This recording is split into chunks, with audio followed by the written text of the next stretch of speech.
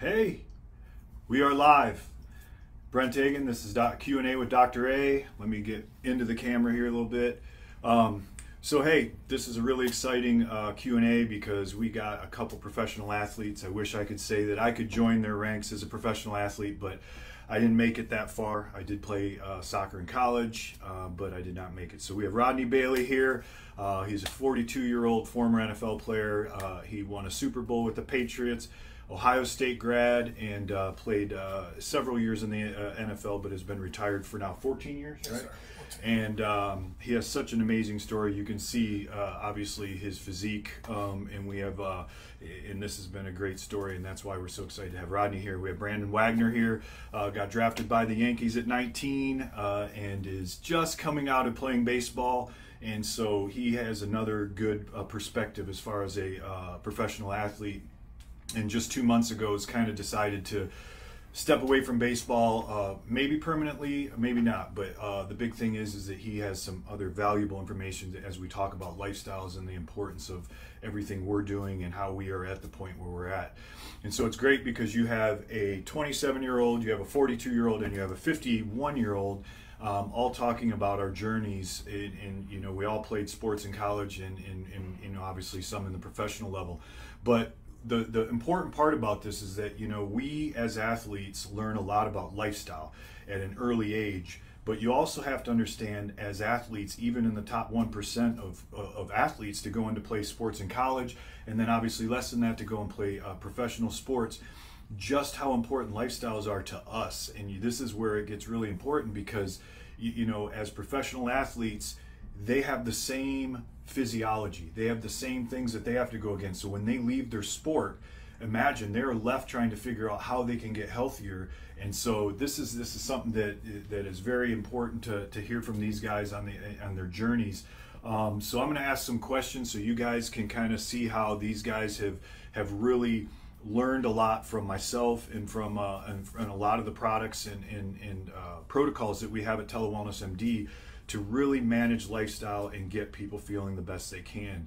And so, you know, one of the things we talk is Rodney. You know, Rodney here, you know, at one point you had to gain weight for your sport, right? Can you explain that a little bit? When I came into the NFL when I was a rookie with the Pittsburgh Steelers, I was told to gain 26 pounds to have an opportunity to make the team. And I mean, I was around 280 pounds at the time, but that was to be a part of the workload.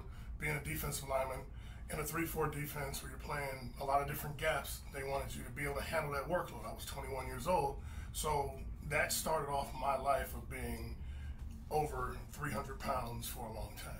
And what was your top weight? My top weight was 482 pounds from what I saw when I was on the scale. 482 pounds, and what do you weigh now? I weigh 274 pounds. And when did the bulk of your weight start coming off? What year did you start to really get onto this health journey? I would have to say it just picked up speed probably in the last 2 to 3 years. After 2018, when I went to the hospital for sleep apnea issue and exercise-induced asthma, I had to eat the hospital food for 5 days. I had to go through that whole thing. It was one of those enough is enough moments, and I learned to start intermittent fasting. And I would have to say, to answer that question, probably the last 2.5 years, we've seen, and I mean, the physique that people get a chance to see or looking at, I mean, this is the last 5 miles of a long trip this has been of losing weight, and it's been amazing, but it's been just the intermittent fasting, drinking tons of water, and regulating sleep. Perfect. And Brandon, you had the same issues where you, at some point, were encouraged to gain weight as well, right? And yeah, so there was a point with the Yankees that, you know, they at one point it was like, hey, we want you to put on, you know, 10 pounds. And at the time, it was easy. I was young, but it wasn't a true 10 pounds of good muscle. It was, you know, whatever I can find, I'm stuffing it in my face. And it's, you know, like Rodney said, it's affecting my sleep, which is ultimately affecting my on-field performance. And it's, you know, we come in a business of performance-based, what have you done for me lately? And I guess looking back on it, knowing that what I know now with the previous 5 weeks, I think could have a lot of advantage for young athletes or even high school athletes. Yeah, and so what they're saying is that, you know, when you're looking at what they're told or asked to do in their business, and also realizing that professional sports is a business. They have the same stress as we do as far as performing, actually more stress, because that is their lifestyle. That is their livelihood. And so you know, now when you're just like for Brandon, just seeing Brandon come out of baseball a couple months ago and seeing, you know, how he looked and where he kind of wanted to get to when he talked to me, he was like, hey, I'm stepping away for a little bit. I might go play again, I might not. But what can I do to start shaping my body back up? I want to have the most energy I can have. I just need to feel better. And just in 5 weeks, he's already, by jumping on our Carb Rev program, improving his sleep cycles, drinking 128 ounces of water a day. How much has that impacted you already? The energy's through the roof. The best thing that I notice is I'm sleeping through the night consistently. And I'm like 8+ hours of sleep every night. And when I put my head on the pillow, I go straight to sleep. I think for me, that's the biggest takeaway. And then that leads to an early morning, and you get a jump start on everything else. So you're able to, like, my routine is I wake up, you know, I try to do a little bit of a workout in the morning before I head in, and then do weights at night. So with getting, you know, going to bed like 9:30, 10 o'clock, and waking up at 7, I'm able to get, you know, 8+ hours of sleep through consistent sleep, and then wake up, get a good workout in, and start the day right. No, what about you in sleep? I know when you came, you know, obviously with the weight you had, and you know, and Rodney's another thing, another story is that, you know, when you come out of football and you're 487 pounds at your max, battling weight at 450, and realizing, you know, all of a sudden a light bulb goes off and you're like, shit, I want to live. And so Rodney, for a while, he was not just battling depression, and you know, it was also substance use, you know, chronic pain, chronic brain injuries. And so, you know, for him to get him to be able to conceive that what his body can do, and allowing science to take over, and you know, for you it was a little bit of work to get you that motivation and belief that you can turn this whole lifestyle around to get to a point where mentally and physically you feel as good as you do. Absolutely. It was really, you do the dance all the time of, you know, I was a young man trying to figure out how the rest of your life's supposed to go. You play the game, now the game's over, and now you're trying to figure out if you are, what are you? You know, what did it mean? What did all that mean? You're trying to navigate life in your 30s and your late 20s that lifestyle wouldn't have fit for right now. Being the size I was, also beating yourself down for losses, beating yourself down for not having a career anymore, the divorce, a lot of different things. You go from triumph as a young age at the peak of your performing, winning lots of games, championships, always in this winner's circle, to now you're dealing with tragedies and triumph and friends who you didn't know were going through certain things, and you're back now dealing with these things. And it really came to a situation where I had to really stop lying. I had to really be honest. I had to, you know how hard it is for a person 450 pounds to try to convince people you're 330? I mean, it's just silly lies like that are eating you up, because it's eating you up that this is what this has become. And it was sitting with you, meeting you, talking to you, and your optimism, and it really gave me an opportunity to think we have a chance. We really do. Yeah. So looking at where someone has come from, remember 450 pounds, and so this isn't a sprint. This is a marathon. This is something that Rodney set you know, his sights on. And then, you know, talking a little bit, I mentioned last Q&A, we talked a little bit about results, and we're all our own biggest critics. And we were talking before we went live about body dysmorphism, and realizing that, you know, you can't beat yourself up, and instead, if you let science guide you, your body naturally goes to the weight that it's supposed to if you're doing the right things. And again, it's not, you don't have to be perfect. This is a lifestyle. Remember, we socialize, we still go out, we still do things, we still have fun. We'll talk a little bit about behaviors before we go. But overall, this is a lifestyle. So this is something that's gradually going to happen if you're putting the work in and you get used to doing things in moderation. That means, yes, you got to sleep. You have to keep working on your sleep cycle to make it the best it can. Yes, you got to get an eating strategy. You're going to hear us talking about the carb rev and intermittent fasting, because that is a sustainable eating strategy that has science supported.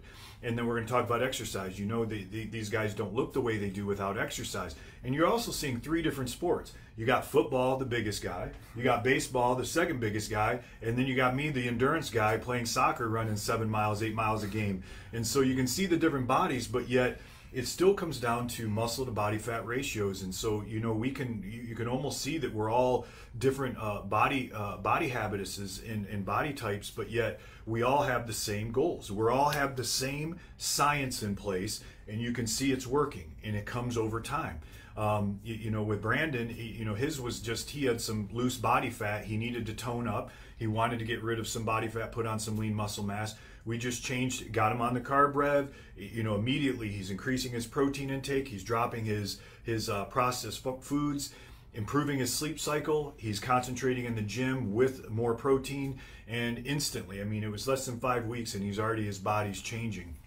And so those are the little changes that starts to fuel you into just continuing to do it over and over again, because it's a lifestyle. And so, you know, when you look at our 3 bodies and you realize, okay, well, there's science, and so that's the part that I told you last Q&A also, is that we all have a similar blueprint. Our bodies don't defy physics. You know, we all have to have a certain amount of sleep, we have to exercise, we have to drink water, and we have to eat specific foods most of the time. But then what kind of circles back is our habits.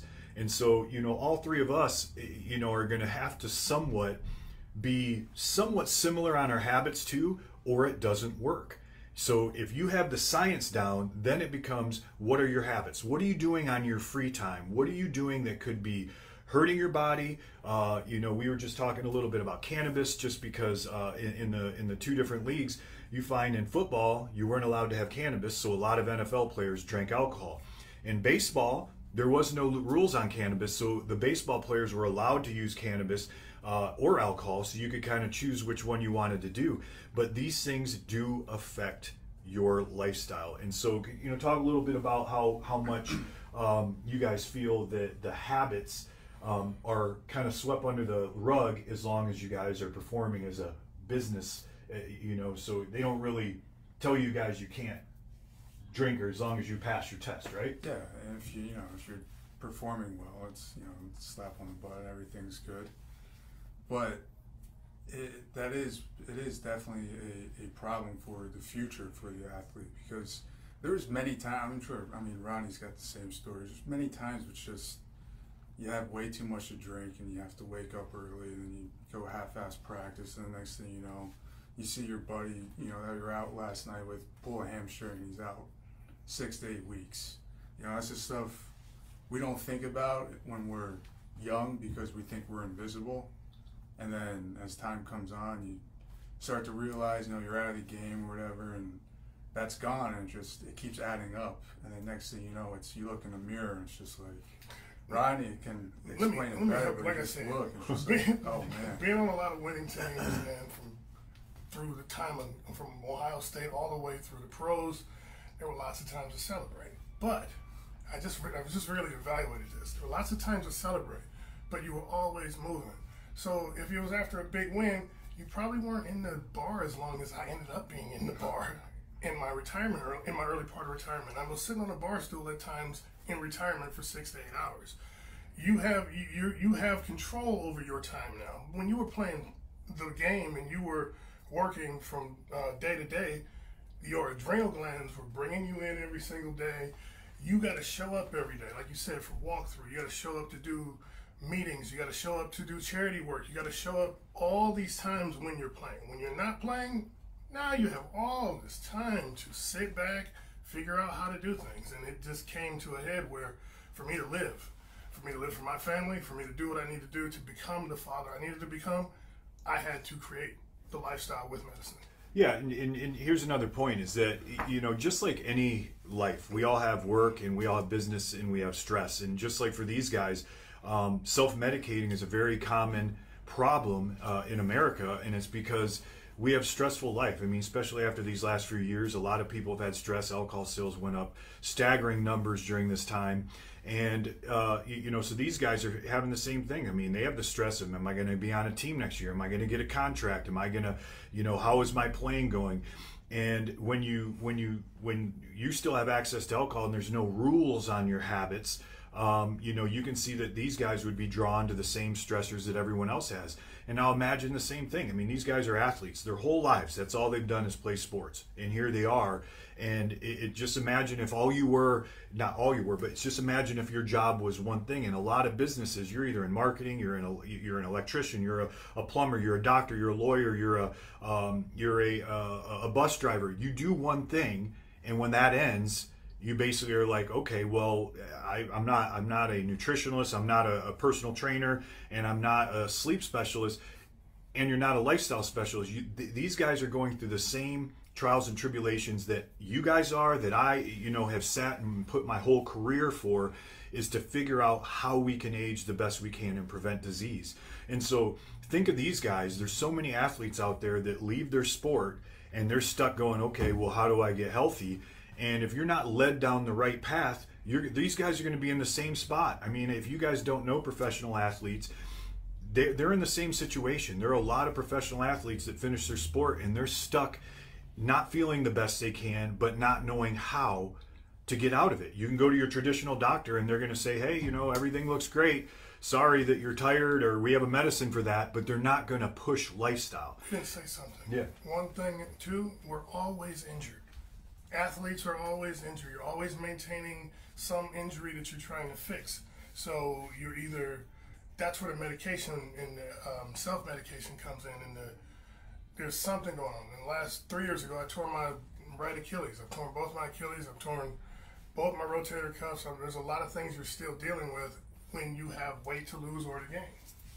Yeah, that's exactly right. And that's another thing that we talk about, is that as we age, you have to change your exercise routines. You have to start preserving your health.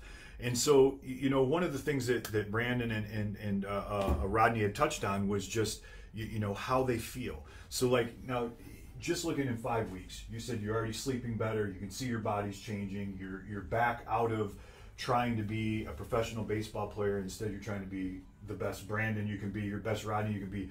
Now, how does that tie into just overall mental and physical energy and just happiness, as far as once you start getting your bodies to respond and getting the results of you know, having a lifestyle that is really, you know, resulting in energy, happiness, physique? I mean, do you feel amazing in 5 weeks? Yeah, this is probably the best I've ever felt. And I think 2.5 months ago when I stopped playing, I didn't know what I was gonna be doing or whatever. And I found out quickly that my health was the most important to me. Bam. And then it gave me, you know, the health will lead to whatever, the wealth, Yep. you know. So I really started to concentrate on that. I was like, if I want to do anything, I need to make sure I'm as healthy as I can possibly be. And Bam. the past 5 weeks have Felt good. been a success. And we know Rodney. I mean, Rodney's you know, went to the point where, you know, he would wake up days and not even know if he wanted to exist. How good are you feeling? I'm feeling unbelievable. 6 years ago, as when we first met, I mean, it was cluster headaches, migraines that would put me down. I was denying those. I didn't want to talk to people about it. Tinnitus in the ears. So that's what was motivating a lot of the late nights and drinking. Of course, not dealing with the sleep apnea, not getting REM sleep till I was 39 years old with a proper sleep machine. That I was not being able to sleep, and that was slowing my metabolism, helping me gain weight. And the way I feel today, can't even believe I can say 274 pounds. of twisted steel and sex appeal. No. The thing, it really, to be able to have learned, intermittent fasting has been humbling. It has saved me lots of money. It has, I'm saying personally, I can even say this 3 or 4 months ago, I'd saved $800 in 1 month just for me, how I used to eat personally. It's a lot of food. From intermittent fasting, drinking 128 ounces of water daily, and instead of booze at all. I mean, like you said, every so often if you're at an event, maybe you have one, but I mean, you're not doing what the damage you were doing before. And that happens from when you come from professional athlete as a young age and you start growing and you don't stop. And that was what my thing was. I didn't recognize the warning signs or the places to stop. So you're in great hands with us. Yeah, so the real take-home message from this is how good they feel. And you hear them both. The main thing, you look at Brandon, he just came out of playing baseball. His big thing he did, the carb rev. And so you can see that this isn't like magic pills that we're throwing out there. This is understanding that there is science, and your lifestyle has to guide you through this whole thing. And if you just surrender yourself to do things different, if you're sitting there and you're like looking in the mirror, or you look at yourself and just say, I just don't feel well, or are you saying, I don't look the way I want, that is fine. We all were there. We've all been there. We've all gone through different shapes as we've gone through our careers. I got done with soccer in college. I went up to my peak at 205. Now I'm down to 185. Our bodies change, but what you want to get to, I didn't have a steady lifestyle at some points in when I was in medical school and residency, and I'm running around all over the place.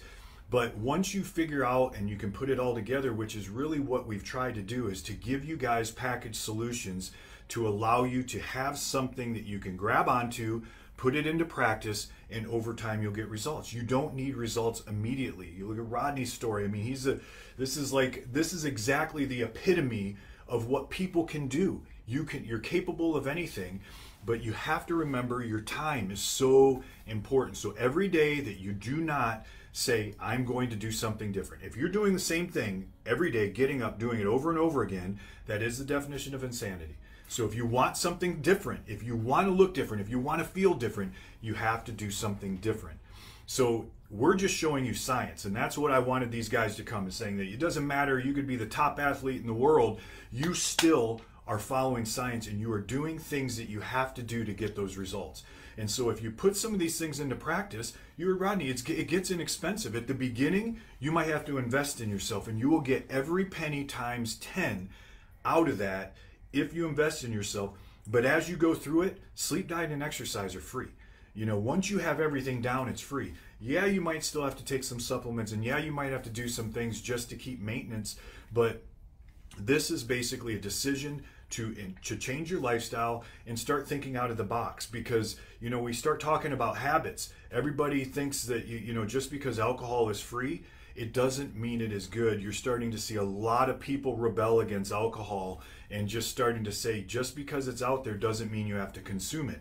I like to use the soda theory. I don't know if I coined it, but I haven't heard anyone else say it. But with my kids, we didn't have soda in the house. If we did, we kept it away. They weren't allowed to have it. The only times that we let our kids have soda, when we went on vacation, when we went to parties, or they had friends over to the house, then that was a reason to. If you approach your alcohol that way, you're going to have life-changing events. If you're drinking every day, if you're drinking too much, you have to be an architect of your habits, or you will be victims of them. You understand that? You'll be an architect of your habits, which means you're in control and they're in moderation, or you will be a victim of them. That means it is going to interfere with the exact goal you're trying to get to.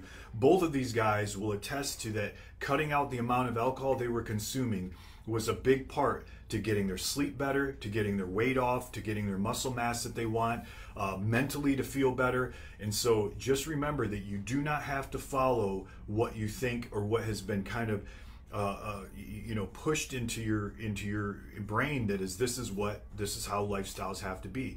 So you have to start exploring and start thinking a little bit out of the box. But I'm hoping that you guys have really understood or understand the situation that we all are in. I hope these guys have shed a little bit of light on the fact of this, saying, hey, look, everybody's got to work hard. So if you work hard on yourself, the one person you can control is yourself. That is it. Every time you walk out, everybody is looking at you, and you're a walking example of how well you care about yourself and how much you care about your future. Remember, we want you to be healthy. It's health span, not lifespan. So just real quick, any last words, suggestions to people about what you've learned in these few weeks of wellness? It's consistent. So, I don't steer off from sets or reps either in when I work out. I make sure that I hold myself accountable with sleep, even eating. And 5 weeks ago I came in and Doc was like, make sure you get 200 grams of carbs. I did see him without his shirt on too. Yeah, there's a difference between 5 weeks ago and now. But it was 200 grams of carbs and 200 grams of protein. So I've been making sure I'm hammering that home, for the past 5 weeks. And it's the first time I've actually dedicated serious time and effort for this type of, for getting your lifestyle in place. Yeah. And is it becoming easy? It's way easier. Yeah. First, for the intermittent fasting, Rodney showed me, the app, how to use it. He can go over it more, but that helped big time. When to eat, tracking calories, everything. And is it not easy now? It is easy now. Do you hear that? The last. I'm telling you, once you get to the other side, it is the easiest thing to maintain. I use the Body Fast app. 73 weeks on fat killer is what I've been using. Showed Brandon how to use Body it. Fast, BODYFAST. You can get it on. It's a great intermittent fasting app. It goes really well with the carb revs. So helps with all the notifications it gives you, letting you know when you need to drink water every couple hours. Also, it's fun. It's interactive. I'm a nerd from the Ohio State University who graduated in 3.5 years. So all of the trophies that I keep winning for losing weight and fasting for 50 weeks and all this, it excites me. It's a little thing, but it gets me going. And for anybody who is looking to get better, TeleWellnessMD, Dr. Agin, has changed my life. It has made me a better researcher, a better father, a better husband. It's made me want to show up and show out every time I go somewhere. And it's something that I was, and I had to find it. And this has been the program that has done it. Getting a chance to work with wonderful young athletes who keep finding more to themselves. We all talk, and we always talk about what that winning edge is. And Dr. Agin, we appreciate everything you've done. Yes, absolutely. And so, did you guys hear what Rodney just said? He said, so you got to think about that. It doesn't matter how low of a spot you feel you're at right now. It doesn't matter. That's already passed. It changes. The second you make a decision to change, you will get change. Every little change you make makes you feel lighter and makes you, continue to just grow off of those good decisions. And as you start getting used to making good decisions for yourself, it hits every aspect of your life. Because remember, wellness, the whole idea of wellness is lifestyle. That is it. It's about relationships, experiences, preventing disease, of course, staying out of the hospital. So all of this hard work is for you. This is your project. So don't feel that there's any weight. 487 pounds now to 274. Ain't counting. We're still right. So just understand, he has a 6-pack now. I mean, and so just, you guys, but it's just understanding that anything can happen if you set your mind to it, and it's not a race. Just get it going. The life is about the whole climb, and so just, if you just realize that you are capable, find a starting point. We have all the solutions. We try to make it inexpensive for you guys to get access to these. We have great medical support, but I'm just happy to have these guys. We're going to have them on more. We're going to have other athletes that we're working with that are going to come on, because I think it's important. Everyone thinks that the athletes, they get the golden spoon, or the silver spoon, where they have the best of everything. No, they work hard just like everyone else, and they have they struggle with depression, they struggle with substance abuse, they struggle with not understanding what to do, especially when they start hitting the end of their career. So we're all the same. It's just, athletes, I think, just have it. a little bit more entrenched in their work ethic just to keep going. And so that is a lot of times what stops people from being successful, is that they just look in the mirror and they look, I can't do this. Well, this is proof. You can do it. You can defy age, and you can look and feel the best you can. You just got to put a little bit of work in getting it going. And then once you're over the hump, it's the easiest thing in the world, isn't it? It becomes so easy, and and the greatest thing is that you are your biggest project. So so there it is. So hopefully you guys can take a little bit out of this. Check out our different products and protocols. You have to just focus on your lifestyle, focus hard on it, and then in the long run, you guys are going to see just how inexpensive and easy it is. So thank you. We'll have these guys back again. Please fire any questions you have for us, and we'll see you next time.